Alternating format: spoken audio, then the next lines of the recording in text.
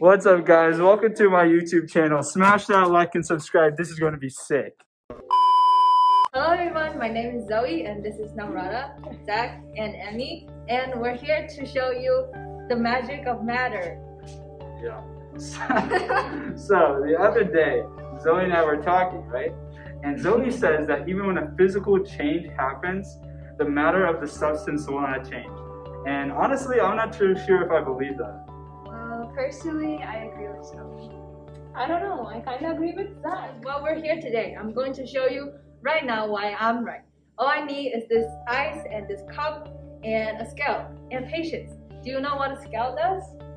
Well, it's used to measure the mass of stuff, right? Yeah, correct. Now we'll put this cup of ice on the electronic scale to determine the initial mass. Also, it's important to remember to zero out the scale so that you're only getting the mass of the ice, not a combination of both the cup and the ice.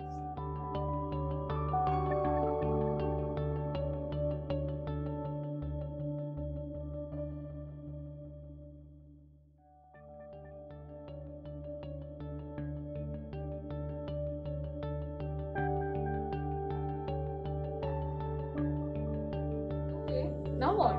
Now we will wait.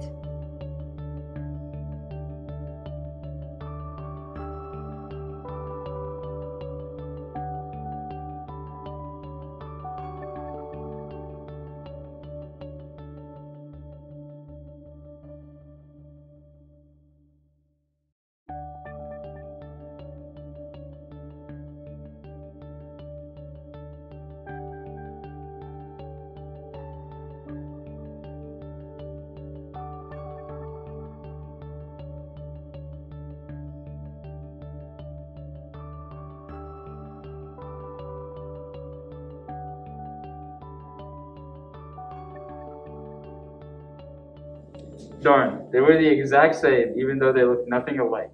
How is this possible? Well, you see, the law of conservation of mass states that during any physical change, the mass of matter remains the same. This means that in processes like melting, freezing, and dissolving, the mass doesn't change even though it may appear different than before. That's right.